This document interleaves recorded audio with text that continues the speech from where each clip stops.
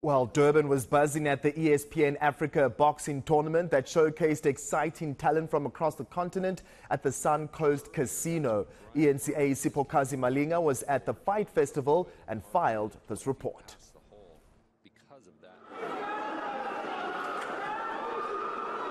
Mduduzi Nzimela hopes his performance at the Sun Coast Casino will help propel him towards international stardom. Nzimela won the KwaZulu-Natal Junior Featherweight title bout against Sanele Maduna by split decision.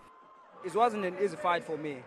It was a tough fight. I know Maduna, Sanele Maduna from amateur level.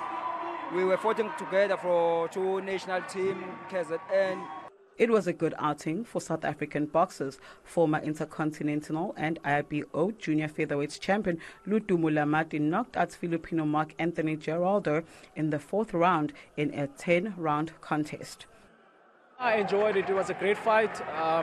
Also, stepping up to the new division. I was just excited, to make a statement, to introduce myself to this new division. So that's all. I enjoyed myself there. Olisani Ndongeni earned a 31st career win when he knocked out Thailand's Apunin Kongsong in the 7th round of a junior welterweight bout. He's a very good guy. I won't take that away from him. I can see his record is 20 wins and 2 losses with 17 knockouts. It means that he can throw a punch. He's got a big punch. I felt it.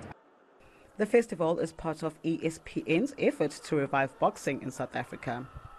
We feel from an ESPN and Disney perspective that boxing's underserved, and what we're trying to do is give athletes a platform to be seen internationally. Our broadcasts go to over 60 million homes internationally, and our aspirations are trying to create more South African world champions. The next ESPN Africa boxing event will take place on the 26th of January 2022 and the 30th of March in the Sun Coast Casino. Siphokazi Malinga, Durban.